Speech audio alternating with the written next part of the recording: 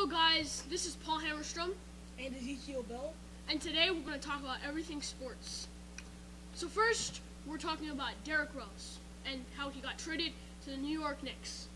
What are your thoughts on that? I mean, it's a bad trade. The Knicks are getting Derrick Rose, but for the Bulls, that's a terrible trade. Yeah, because he's their like hometown guy. He's the face of their franchise. I mean, everybody's talking about how the Knicks should have got him 5 years ago, but he's still like the face of the franchise for Chicago, and they should have held him. All right, so now let's wrap up that and talk about Christian McCaffrey. Yeah.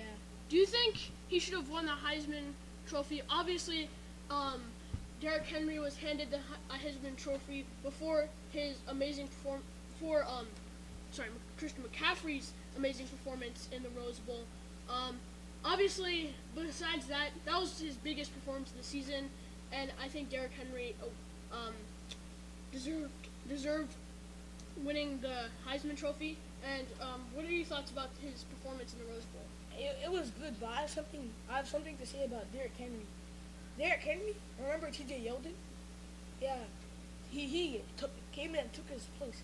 I was pretty surprised that he won the Heisman, but I mean, he didn't step in for a pretty big piece that they lost. Yeah. Okay. Now, finally, we're gonna talk about the Caps championship drought.